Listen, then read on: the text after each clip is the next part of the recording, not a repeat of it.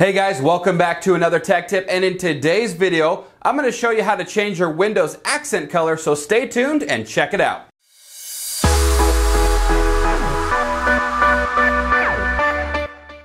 Alright everybody, now that we're over here at the computer, what we're going to do is we're going to be doing this on a Windows 10 machine. However, the steps are very similar to Windows 8 and Windows 8.1. They are a little bit more different on Windows 7, and Windows 7 doesn't necessarily have like accent colors. They have what they call Microsoft Arrow, which is just some special effects that it has. And Windows 10 kind of has that incorporated in with it, but the actual accents really started in Windows 8 and up. So the first thing that we're going to want to do is just get to an empty space somewhere on your desktop, and your desktop is typically where all of your icons and everything are housed. So as you can see here, I've got a nice pretty background, and we're just going to find an empty space on it. We're going to right click and then come on down and left click on personalize. Once you do that, a new window is going to pop up, and it's going to give you a few different options in here. The one that we're mainly focused on is over here on the left hand side, and it's called colors. Go ahead and left click on colors. And again, it will take you to a new window or a new place where you can go in and you can choose an array of different colors. And this is where we're going to spend most of our time for this particular video.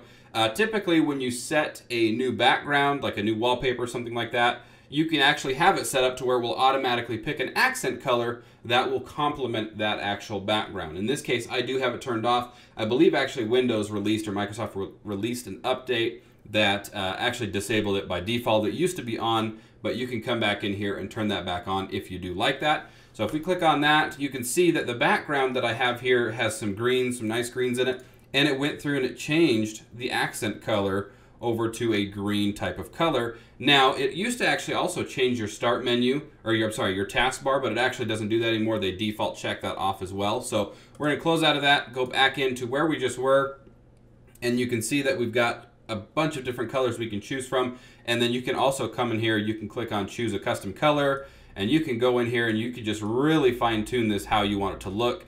And then of course down here it will give you a preview on what it will look on various types of windows or Explorer windows. Then you can click on less or more, and if you really want to go into the nitty-gritty stuff of how the colors work, you're more than welcome to do so. But for now, we're just going to keep it pretty basic. You can choose a new color, click on done, and then what you can see is it had changed the color, the accent color, to this right here. So if we go back into the colors box, we're going to scroll down a little bit. So we were just right here under custom color, and you can enable or disable what they call transparency effects.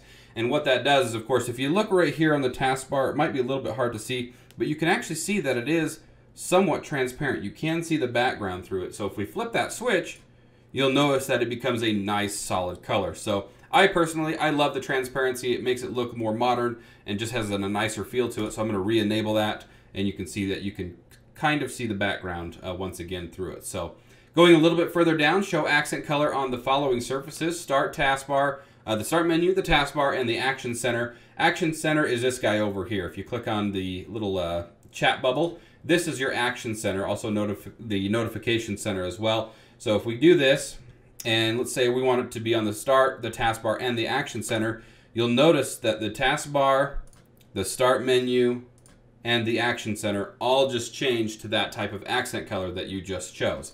And again, if we don't want that on, just uncheck the box and everything goes back to like a black transparency. So title bars, this is typically on your Windows, your Explorer. So if we bring this up, you'll notice right here across the top has turned to that accent color as well.